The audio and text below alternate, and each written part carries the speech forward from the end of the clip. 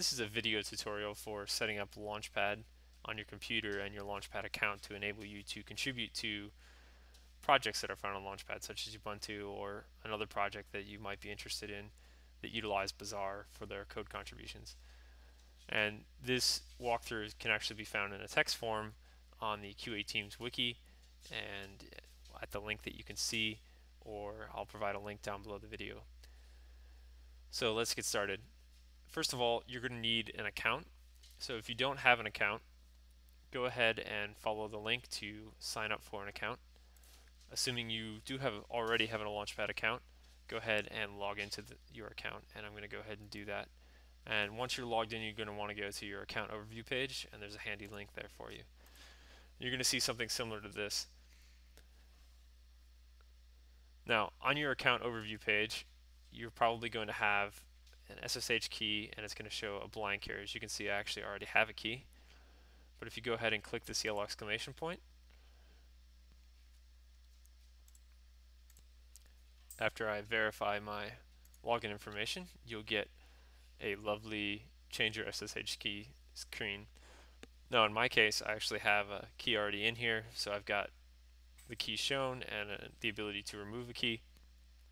If you don't yet have a key, you're just going to see this import public key form at the bottom. And so we're going to go ahead and generate a key now so that you can add an SSH key. If you're like me, you probably already have the OpenSSH client installed, but it's a simple apt getaway. Once it's installed, you'll want to use the SSH keygen utility to generate your key, and you're going to get a few prompts. It's going to ask you where to save the key and if you want a passphrase and some other things. I'm actually going to cancel this because I already have a key. I don't want to make another one. Once you have your key, you can go ahead and output the contents of the public key file by just issuing a simple cat command, and now I have the contents of my public key already here, ready to be copied and then pasted into this form right here. And I can click the import public key button and it will go ahead and import it. Since I already have this key imported, I'm going to go ahead and skip that.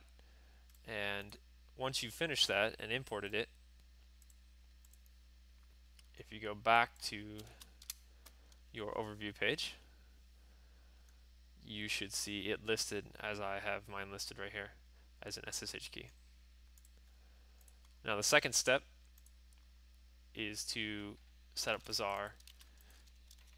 So again, Bazaar is just an apt getaway, and then you're going to want to issue a couple commands to tell Bazaar who you are on Launchpad. You can use this handy Launchpad login command, and then use your Launchpad ID. Your Launchpad ID is basically everything after the tilde. After you've logged in, you can see I'm just nskags. It's in parentheses up here as well.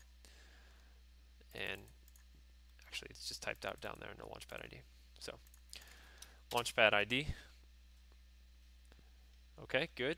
And to confirm that Bazaar actually now knows who you are, you can hit Beezer who am I, and you can see that it returns that it's Nicholas Skaggs. And with that, you're all set up now for contributing code. If you'll notice under your Launchpad overview page, you have this lovely code section, and you can see all of the Beezer branches owned by me. If you're interested in pushing up code that may not be a part of a project, and likely since you've just now enabled code contribution, that would be the case.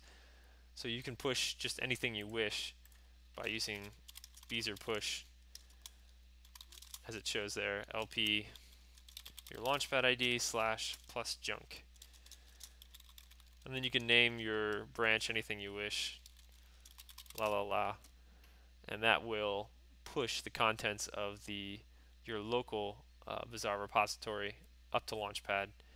You get a handy, it'll appear here on your code page, and you'll be able to see it, browse it, and share it with others.